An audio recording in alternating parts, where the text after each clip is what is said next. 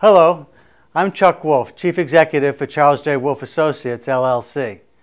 As a motivational speaker and a leadership consultant and executive coach and trainer, I often work with very successful people in their companies. Since many can't afford a professional, I volunteer to host a radio talk show called The Emotion Roadmap, Take the Wheel and Control How You Feel, on a nonprofit community radio station in Bridgeport, Connecticut, WPKN. My reason for doing the show is to share with as many people as possible this wonderful process for helping people manage their own emotions and their relationships with others. My goal is for everyone listening to learn to use the Emotion Roadmap to make life better. As you listen to me, help others, I hope you are also learning. As a Simsbury resident, I'm delighted to be able to make the show available through Simsbury TV. To learn more, go to my website, www.emotionroadmap.com. Thank you for listening and watching. This is Chuck Wolfe. You're listening to the Emotion Roadmap. Take the wheel and control how you feel. And I'm very pleased that I have as a guest today Marc Brackett. Marc is the director for the Center for Emotional Intelligence at Yale University. And I've known Marc and worked with Marc since the early 2000s in schools. And I'm I want to say that Marc has done some incredible work in this area of raising emotional literacy and increasing emotional management skills for children in schools and all the surrounding people and the administrators, the faculty, the parents. It's just really approached schools in a very holistic way that is generating some amazing benefits to children all across the world. Actually, the program called RULER is working everywhere, and it's an acronym for Recognize, Understand, Label, and Express and Regulate Emotions. And I was glad to be there at the early part of this and got to meet Marc's Uncle Marvin. And Marc is going to be talking about his new book, Permission to Feel. And I know that if I mention Yale University and I mentioned it's Dr. Marc Brackett, that people might think it's a very academic book. I have to say that in reading it, I thought it was wonderful, easily accessible, really beneficial to everybody and anybody that might want to pick it up. It isn't just about schools. It's really about helping everybody become much better at being more emotionally intelligent. And in my own show, those of you that are regular listeners, you know that one of the things that I really hope to create through this work and this emotion roadmap is the whole way that we manage and we work with people and we talk to people and we relate to people. Because I think that on our planet we have some really challenging situations that all of us face. And one of the things that's a message for me is I really think that if we can help people to create more inner peace by helping them to deal with their own struggles with emotion management and helping them to learn how to regulate their emotions more effectively. And again, Marc's book has a wonderful list of ideas and techniques for doing that. And I think if we create more inner peace for all of us, that we have a better chance of really experiencing world peace. And while I have big goals, I thought it was really interesting, Marc, that at the end of your book, I think it was a third grade student who said what he hopes happens as a result of RULER is we get world peace. And that was very consistent with the message that I give out on my show. So I wanted to thank you for taking the time to talk with us about your book. And I thought I know you're very proud, and I'm sure your uncle would be very proud of you today about what you've been able to accomplish with what the two of you dreamed about, and he was so amazingly helpful to you in your early years. I thought maybe we could start by talking about your Uncle Marvin a little bit and how this all got started. Sure. Well, thanks for having me, Chuck, and I appreciate the time.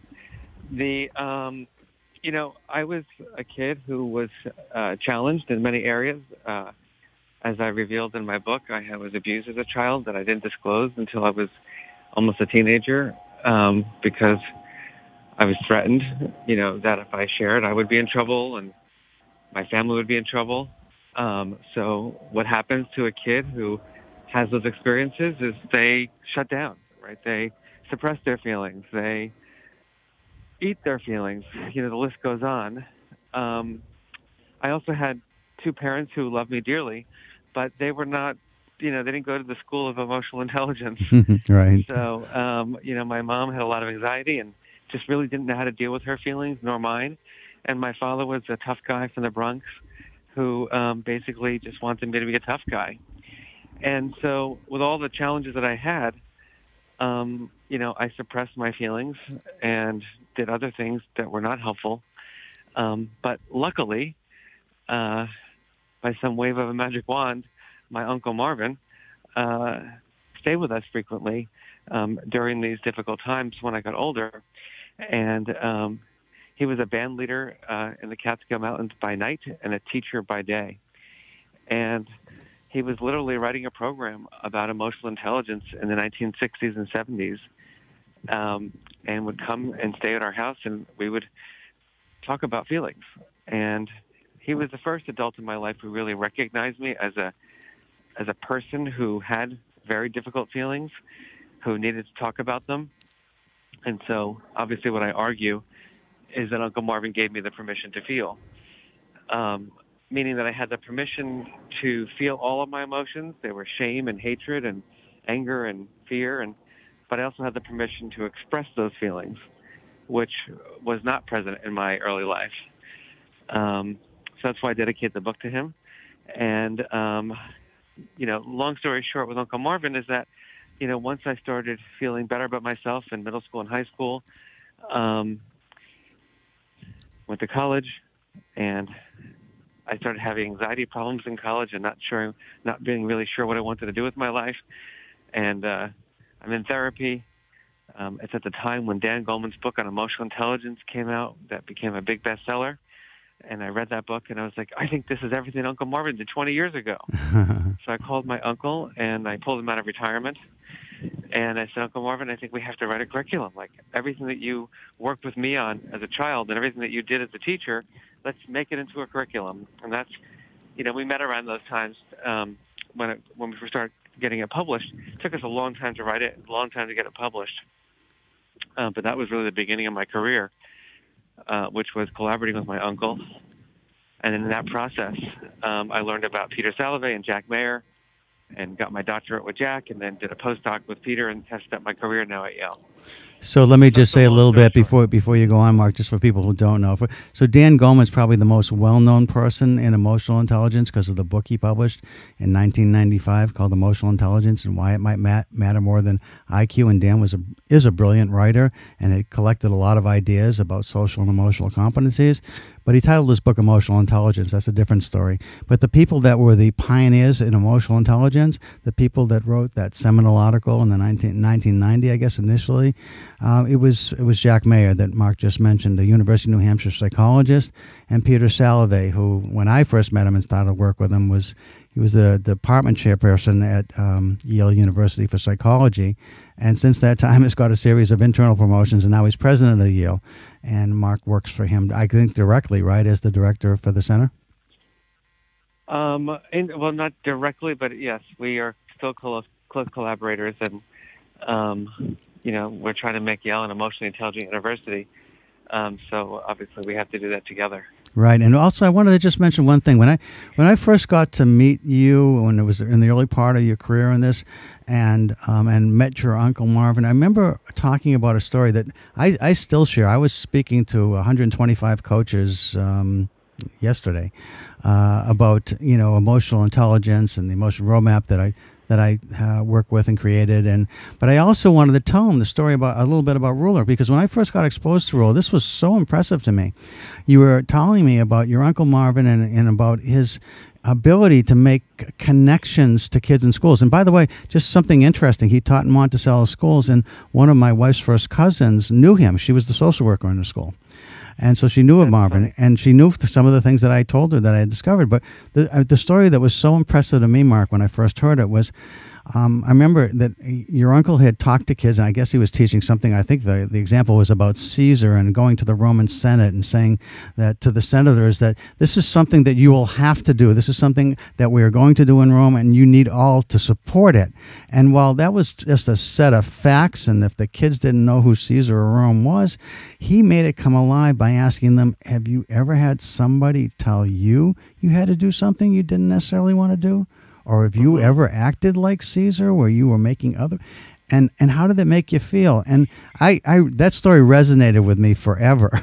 I continue to tell it because it really captured how everything changes when you start to think about school subject matter like history, like literature, and how it makes you feel and how the people in those stories were feeling. And I mean, that to me was the heart of Ruler when you first started off. It was, and that was what Uncle Marvin, invented in his classroom back in the 1960s and 70s. A quick side story is that I was recently giving a talk on my book, and in Westchester, New York, and I was sharing like the history of Ruler and my Uncle Marvin, and I had people do this reflection. I'm like, well, did you have an Uncle Marvin like I did? And one gentleman stood up and he goes, well, Mark, my Uncle Marvin was your Uncle Marvin.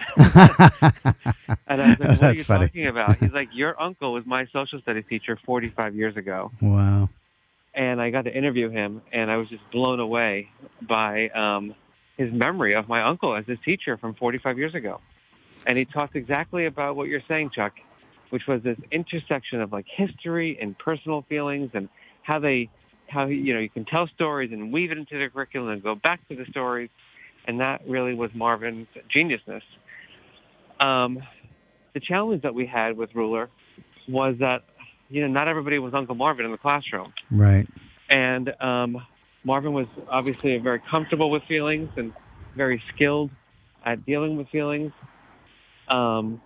Mostly of his kids' feelings.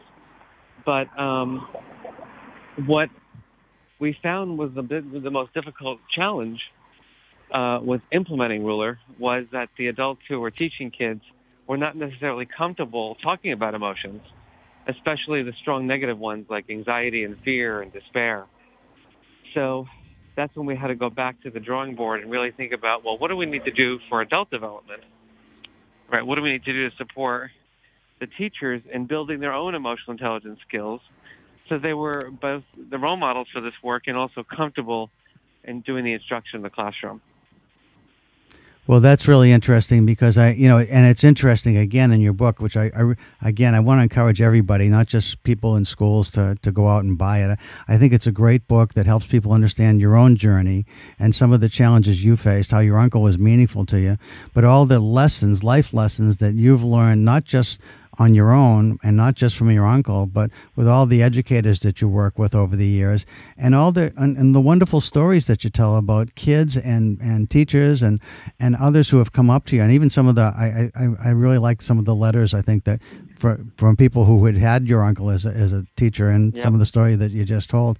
So I think it's a really accessible book. And I encourage people to think about the idea that we don't always allow ourselves to feel things, and sometimes it's really hard for us to express our emotions, as you point out in the book, and to allow others to know how we feel, because it makes us feel so vulnerable. And that some of what you run into in schools are people that think that it's all about teaching. It's kind of like in business where people are so focused on profitability often, or even in a nonprofit that you have to have a revenue stream or we don't get to be here. But in schools, it's all about the test scores these days, and yet at the same time, you have shown such enormous benefit, even on test scores, and on leadership, and on social and other kinds of behaviors being so much more appropriate when kids go through these lessons. And yet, when you talk about it to people who have just aren't really on board, it's a tough sell initially. And yet, one of the things that I loved about the Ruler program, different than some of the other social and emotional learning programs out there, is that it's very evidence-based, and that you're drawing on real evidence and support through research that you've done that have shown these enormous benefits that include higher test scores. So perhaps you could talk a bit about that. But again, I want to encourage everybody, this isn't just for schools. Well, I think the reason why, my book is I wrote in particular my book is because I didn't want, we've done so much work in schools and had so many great results. I wanted to make these ideas available to a larger audience. Having now done work in the corporate sector, and other with other nonprofits, I still find, because the adults who are managing and leading the companies of today have not had an adequate education in emotional intelligence, it's hard for them to implement this work. And I thought, what I could share, Chuck, is a little bit about why I call the book Permission to Feel. In addition to my story with Uncle Marvin, is that, as someone who has the privilege of running a center called the Center for Emotional Intelligence, most people were saying to me, well, why aren't you calling your book like Emotional Intelligence 5.0 or something like that? Right. Or, Emotional Intelligence, Key to Success in Life. And what I realized is that, 1990, the theory of emotional intelligence was written by Peter and Jack. 1995, Dan writes his book on emotional intelligence. Same year, the Collaborative for Academic, Social, and Emotional Learning, CASEL, is formed to help support school-based programming. 5 years later, the positive psychology movement is released, and mindfulness work is kind of going to scale. And yet here we are in 2019 with the suicide rates in our nation having gone up 28% in the last 2 decades, having anxiety disorders at all-time highs. Depression is the leading cause of disability worldwide. Bullying has not gone down in our nation's schools. Workplace and school engagement are at all-time highs. And so I question, why is it that, emotional intelligence has been in our environment for 30 years, and everybody's saying they're doing work on social and emotional learning in their schools,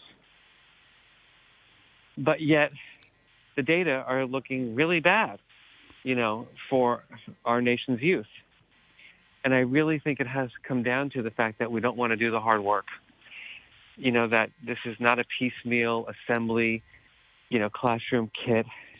It really is about creating emotionally intelligent systems where leaders are modeling these skills, where teachers are developing them and modeling them, where students are building them, and where parents themselves are also learning these things. Because until then, I think that we're not going to really have the impact that we want, with these important skills. So you talk about it in terms of one of the lessons in your book is that you became a black belt, and you talk about the experience in your first going for the yellow belt, and that wasn't a good experience for you, and also how difficult it was when you were disappointed in yourself and in what happened, and how it was so difficult not only for you but for your parents to understand how to deal with you, because we don't have a lot of education, and for most of us today who are listening to this show, there hasn't been a lot of education and a lot of information about how to be more emotionally intelligent. So while there's a lot of talk about it, I think there's just a lot of talk about it. And I think when you talked about going for your initial black belt, but then the fifth level, I think it took 10 years. And I think that's what you're saying is, so while it's one thing to listen and think about how I want to be more emotionally intelligent, doing the work to actually become more emotionally intelligent, there's some effort and energy that isn't being expended yet.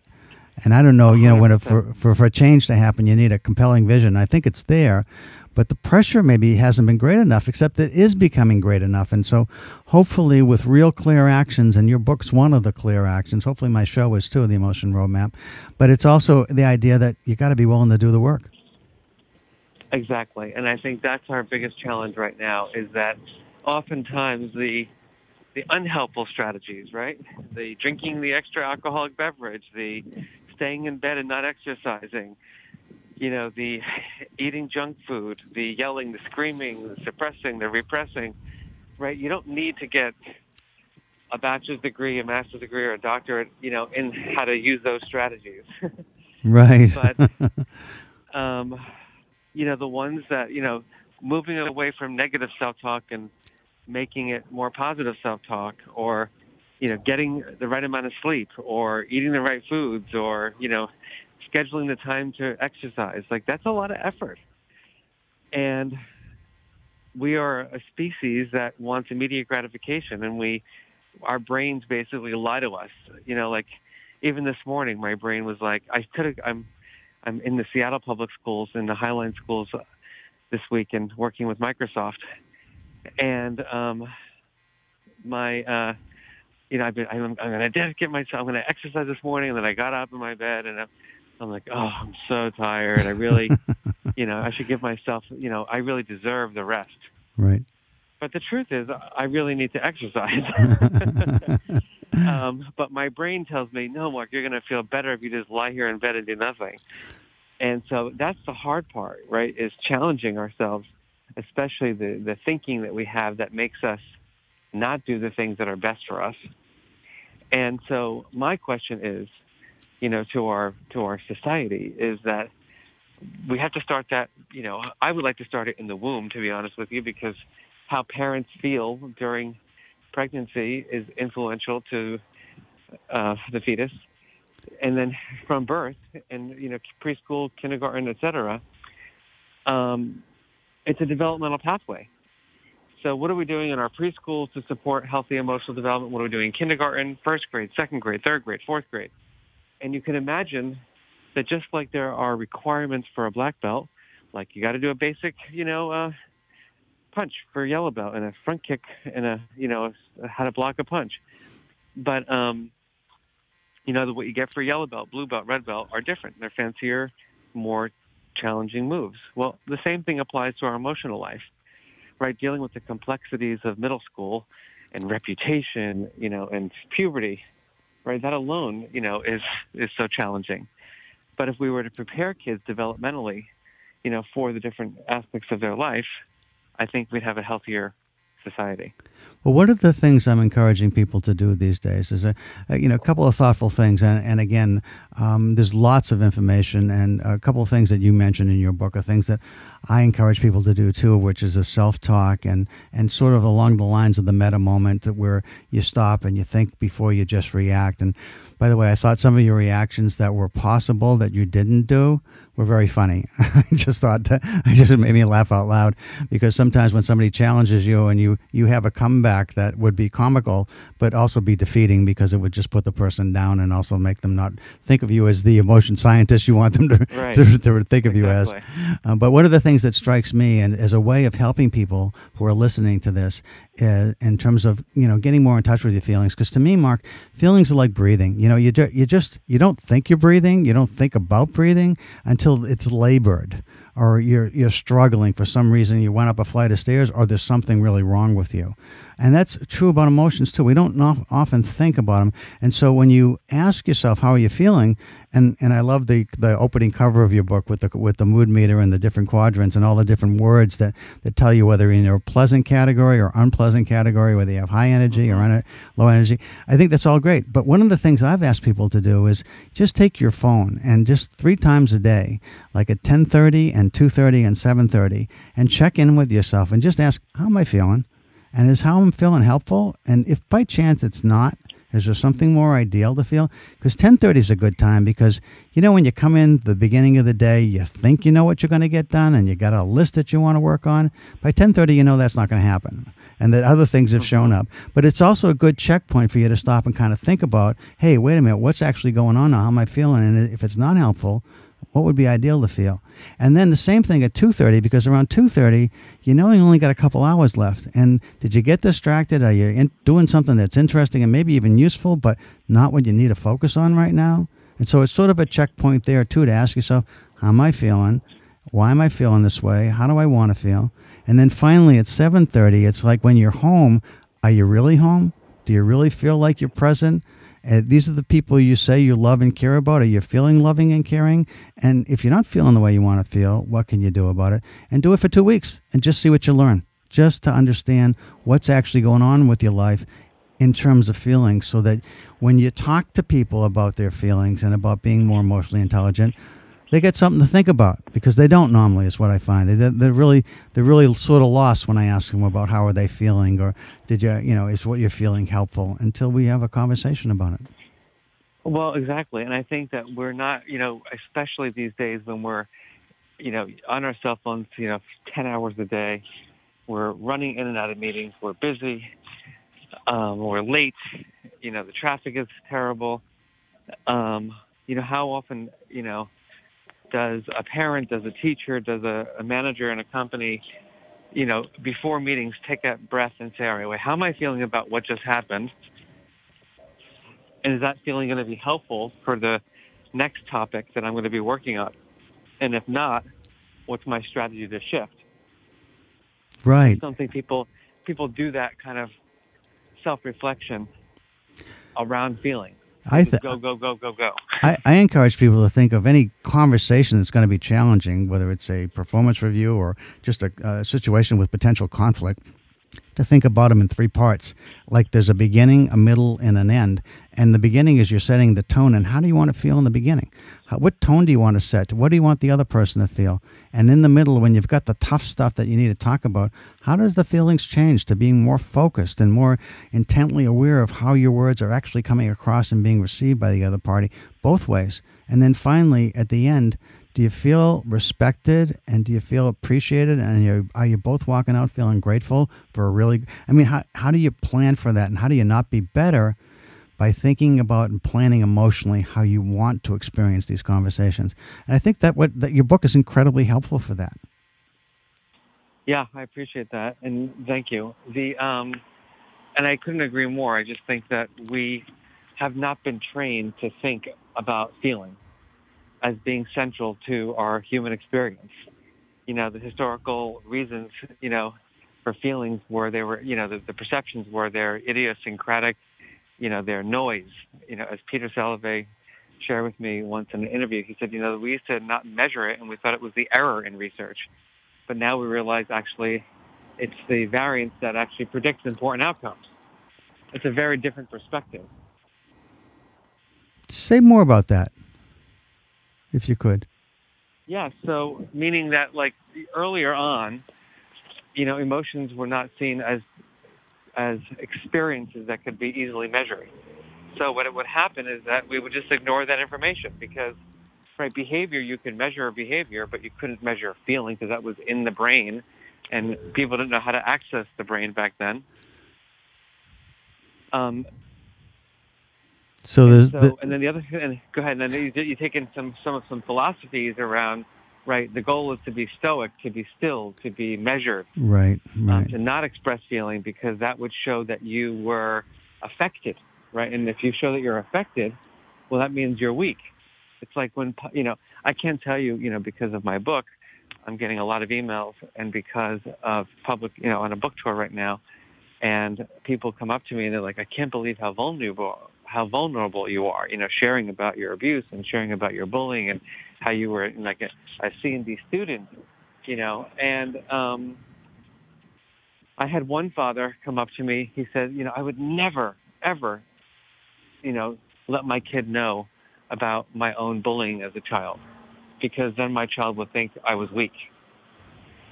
And then I said to this father, I said to this father, well, what about if your kid is being bullied right now and somehow or another, the nonverbal behavior and your actions are basically sending a signal to your son, you know, that he should not tell you. How would that make you feel? And, you know, so sometimes we have to just challenge these historical views that emotions make us weak. And actually, what this parent realizes that, you know, you're right. Maybe I'm missing out on a lot of important information about my child's life that could make my child healthier and happier.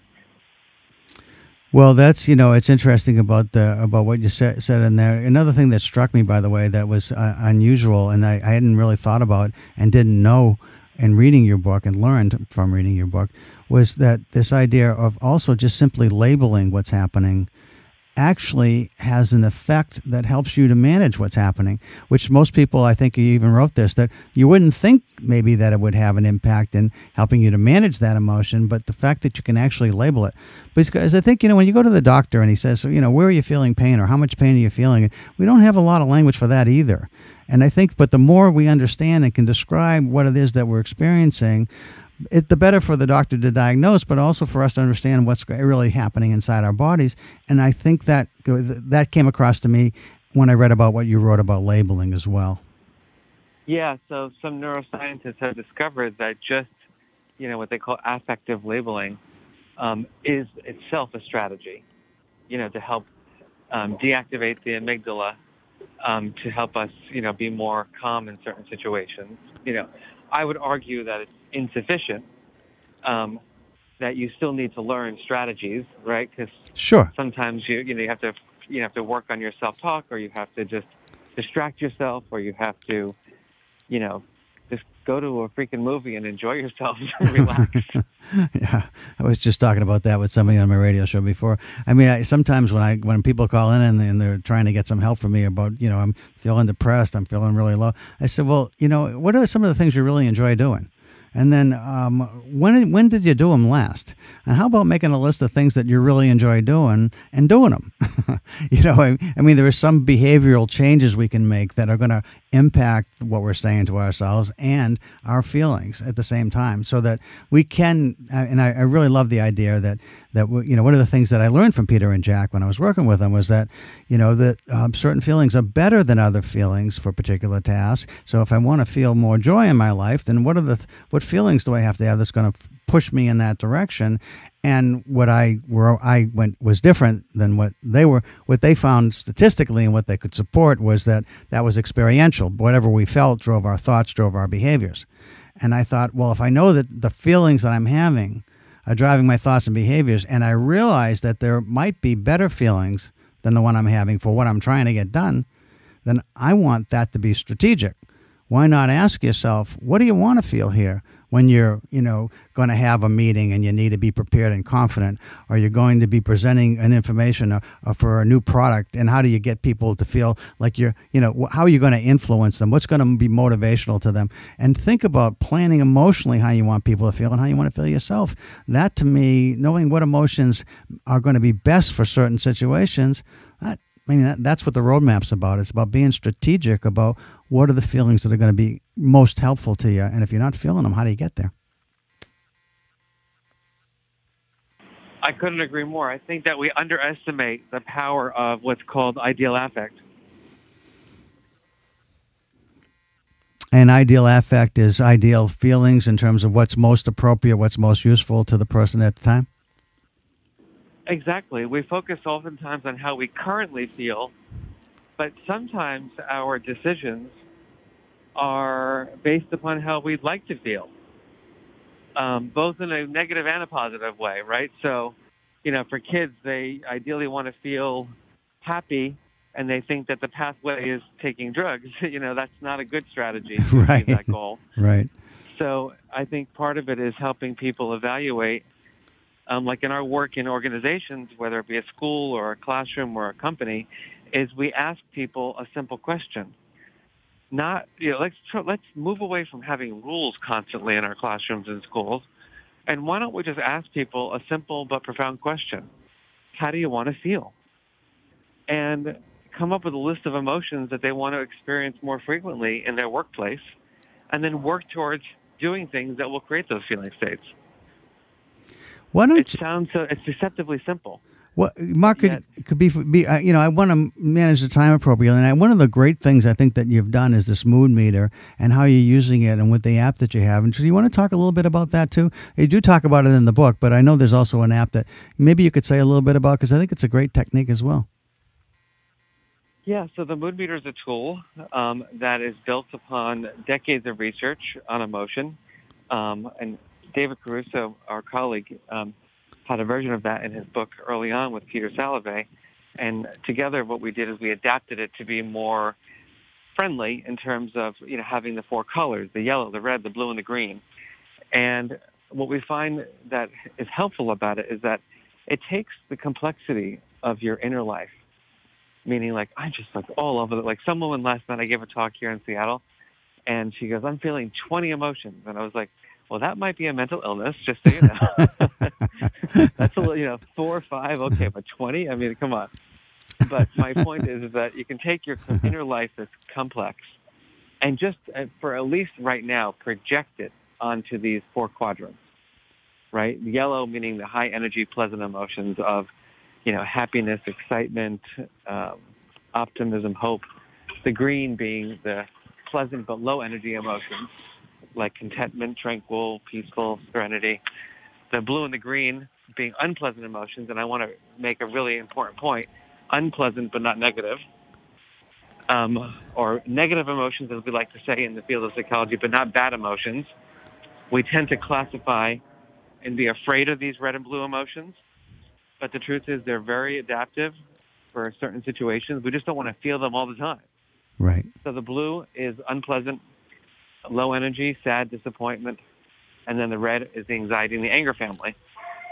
So what we find very helpful is for people to, using that ruler acronym, they just first kind of just do a basic kind of diagnosis of what color am I in right now?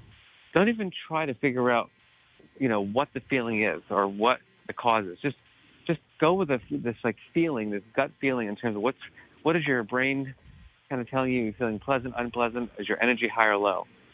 And then from the quadrant, you can say, all right, well, what's happening for me right now that I'm in this quadrant? Oh, well, I'm on the phone with Chuck doing an interview. I'm feeling excited. Or I just got really bad news. Oh, I'm feeling disappointed. And that questioning to the understanding of emotion is what guides you and helps you to get the best label. And so that's the R, the U, and the L. And then the E and the R is, okay, so do I have the permission or the privilege to express these feelings? Because truthfully, I think especially in the workplace, people are afraid of expressing many of their true feelings. Right. Because they don't want to be judged. They think they're going to get fired if they disagree with somebody, or if they're feeling angry at the way they were treated. They don't really feel like they can share it because, nothing's going to happen with it. They're going to get fired. And then the question is, well, what do I do to regulate? Do I come up with a strategy to, calm myself down, to script the conversation? So that's how we take the mood meter and we really apply the skills, the ruler skills to it as a way of helping people develop, the full range of skills from just basic recognition to labeling to regulating. Could you tell a little bit of the story that's in the book about the person who was teaching emotionally disabled children who was getting bruises and not reporting them because you didn't want the kids to be expelled, but the introduction of the mood meter kind of turned that all around? I thought that was a great story. Yeah, well, it's an example of why, this is a school where it was always about crisis intervention, which obviously is necessary in some situations, but there was no prevention. There was no skill building. So once we gave the children in the school labels to describe their feelings, what happened is that they knew when they were feeling peeved or irritated or uncomfortable or uneasy, as opposed to enraged and livid. And they could then raise their hand and say, I need help now. I need a strategy now to support me in managing my feelings. And so that's a prevention model, right? That's saying, let me manage the little feeling before it becomes the big feeling that becomes, very difficult to deal with. And so the teacher shared with me that after a year of doing this work, just everything changed about her relationships with the kids, that, she would go home with welts in her bodies in previous years from kids throwing chairs and being really, having troubles with emotion regulation, and that dramatically changed just as a result of giving them words and strategies for their feelings.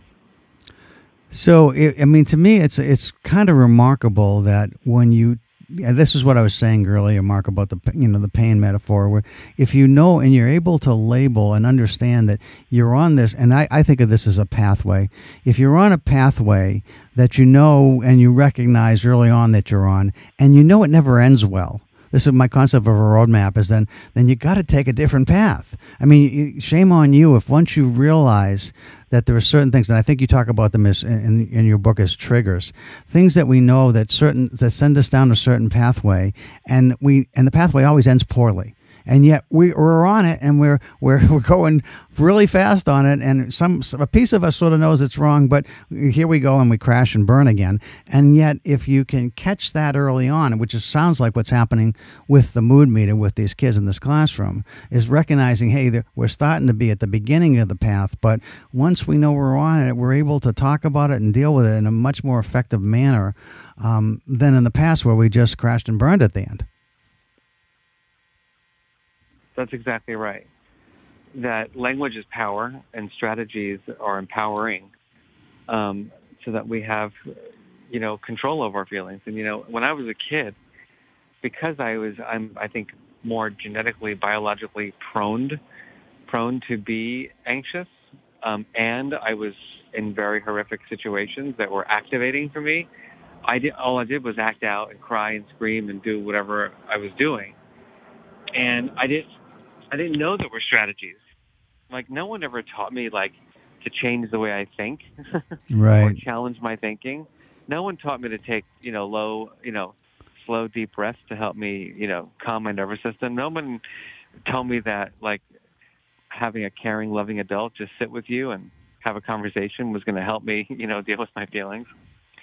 And so what happens, I think, oftentimes is that, in parent-child relationships or teacher-student relationships, is that kids, when they're experiencing these strong emotions, they yell, "I hate you, I don't want to, leave me alone." And that triggers the adult. The adult then doesn't have the skills, and so they yell back or they punish. And so nobody benefits, right? Right. Whereas when the adults have the language and the strategies to manage, they can be the role models for the kids. And, we talk about emotions as being approach or avoid, right? That strong positive emotions are saying approach, support. Strong negative emotions are indicators of avoidance. So disgust, anger is typically a signal, right? Stay away. Unfortunately, that does not apply to children. All emotions are approach emotions. Interesting. Meaning, right? So no matter what your kid is feeling, right, it's okay. Like, their feelings are their feelings. So you have to, as the adult, just be mindful that it doesn't matter if they're yelling, "I hate you, I hate you." There's something deep underneath there that really is saying, "I need your love and support." And that's hard for people who have not had training in emotional intelligence, because their emotions get the best of them.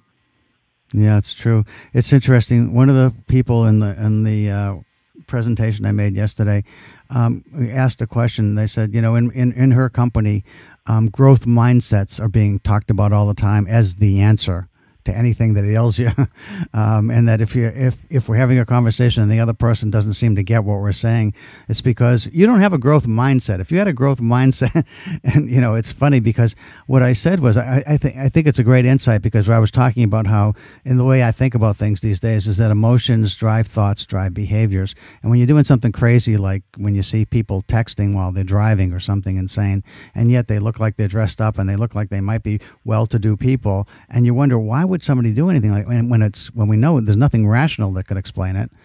And anyway, her point was, and she said, how do we get past this just saying it's a growth mindset? I said, well, one of the things you want to understand is, what are the thoughts people are saying that cause that fixed mindset, and what are the feelings driving those thoughts? Because until you understand any of that, just saying they need to have a growth mindset isn't going to change anything. That's the way I think about it anyway. I couldn't agree more. And, you can't just tell someone to have a growth mindset, right? Right. You've got to reinforce the principles behind growth mindset. And obviously, that terminology around growth mindset applies very much to emotion regulation, because we fail frequently when we regulate our feelings, or when we try to. I can't tell you, like, here I am, the director of the Center for Emotional Intelligence. I'm at home with my family. I get activated and I start, like, losing it. And even in the moment when I'm, like, losing it, I'm like, Mark, you know all these strategies. And I say to myself, yeah, I know them, but I'm not going to use them now. and then it's like, oh. So, well, listen, at least it's a conscious decision, Mark. I know, but it's not a good one. I know. And it's fascinating how, like, here we are having the skills and knowing the skills, but not able to apply them. Well, here's a funny story, Mark. One day I walked around, one of the things that I struggled with when I first was learning about my own emotional abilities was I didn't have a high emotion management score. And of course, right away I said, I hate this test, which of course indicated I don't have a high emotion management score.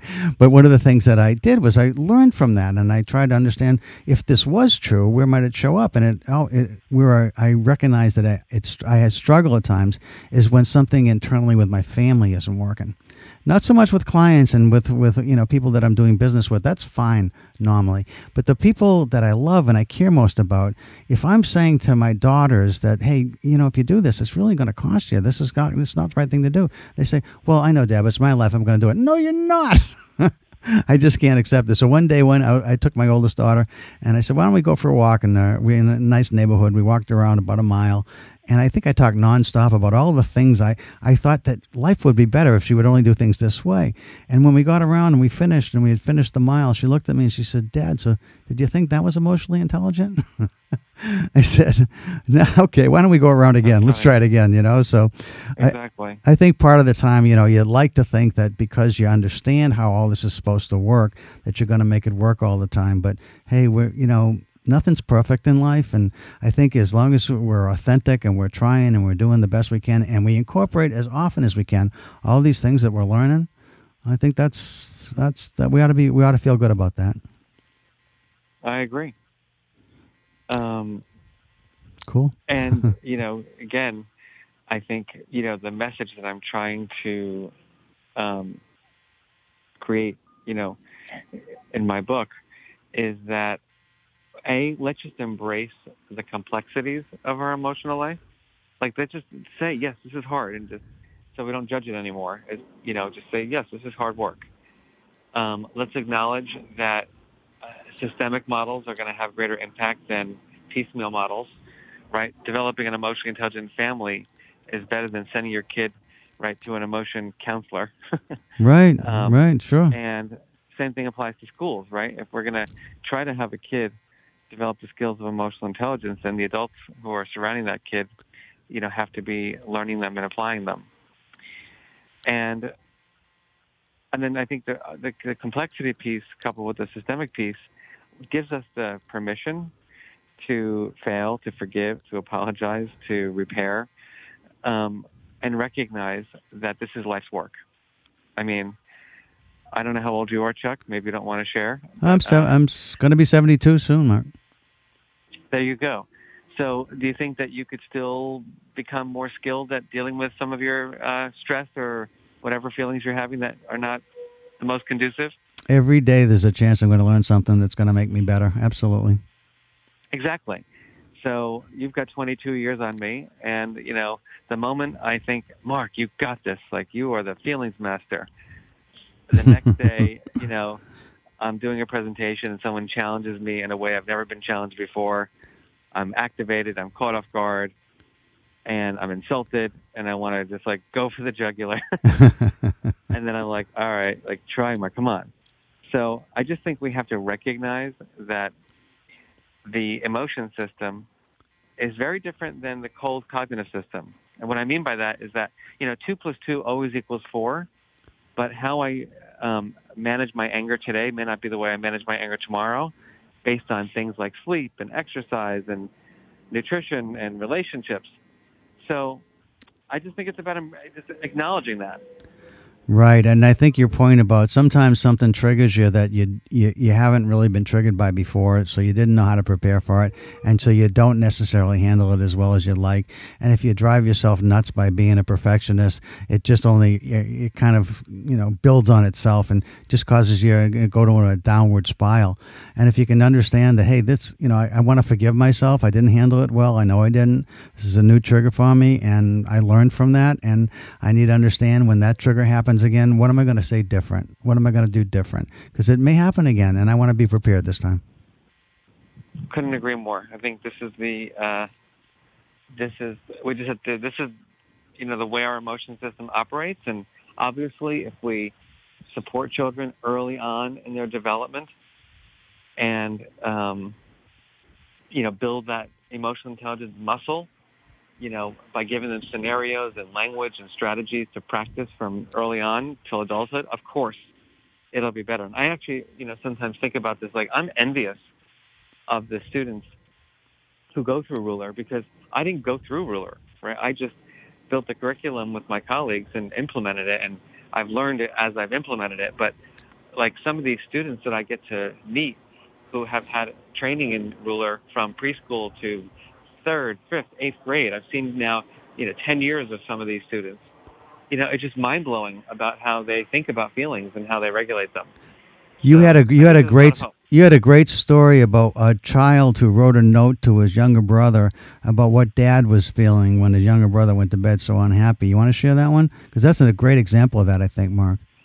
Yeah, so this was a parent who was being activated by they had 2 children, and the one kid really activated the kid, and the kid was sent to his room, and the kid was crying and screaming, and the other older brother was in a school that used ruler, and he wrote a little brother a note, about how he could take a breath and how he could do this, and he gave him an idea, like, Daddy just had a bad morning, and, then the parent found that note, and was just blown away. Here I was, this father who was dysregulated, and there I am having a child, a 7-year-old son who is now helping my other son regulate, his emotions. That's a wake-up call for, a parent. Yeah, the dad. I think you said they were even schooled in ruler. They had some exposure to it, but actually see their older son, use it to help the younger child deal with dad who was out of control a bit. I think that was a great story.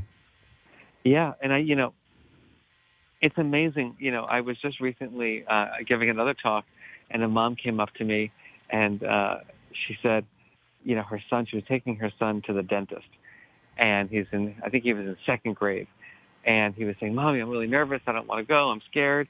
And the mom was like, not really sure what to do, but she had just read my book. And she said, well, honey, what would you tell your best friend, Johnny, who was going to the dentist and feeling anxious? And he said, well, I would tell him, don't worry, it's going to be okay. And, all these different fun things he would say to him. And then his mom said to her son, so honey, maybe you could try those strategies for yourself. And then the son said to his mother, he goes, Mom, you're a genius. And, I just love that story because, the mom was caught, would have been 2 weeks earlier before learning about these skills. Like, she would have been nervous for her son because her son was nervous about going to the dentist. She'd probably tell him to calm down or to say it's going to be okay. But you can't tell someone it's going to be okay, right? Right. But having him come up with the strategies for himself is, what this work is all about. Because as he was coming up with what he would suggest to a friend, he was really creating a suggestion for himself. That that's that University of Michigan strategy, right? For third person coaching yourself. I saw Ethan talk about that one time, and I've tried that a few times.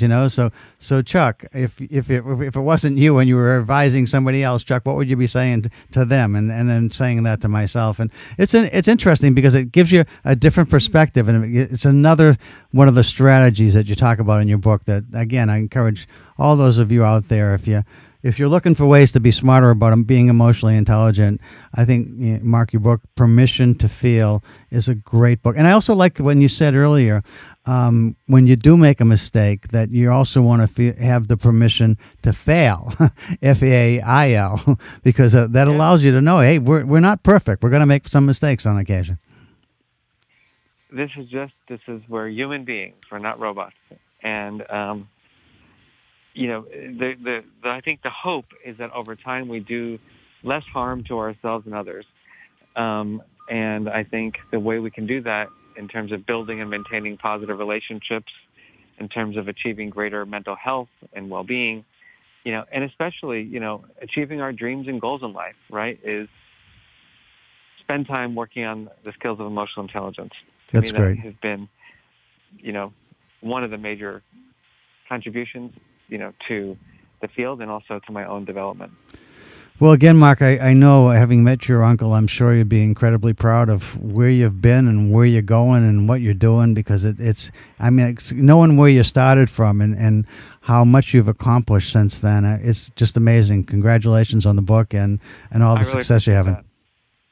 Thank you so much, Chuck. It was great to talk with you. Okay, you too. Have a good rest of your day, Marc. Take care now. Bye-bye. Bye-bye.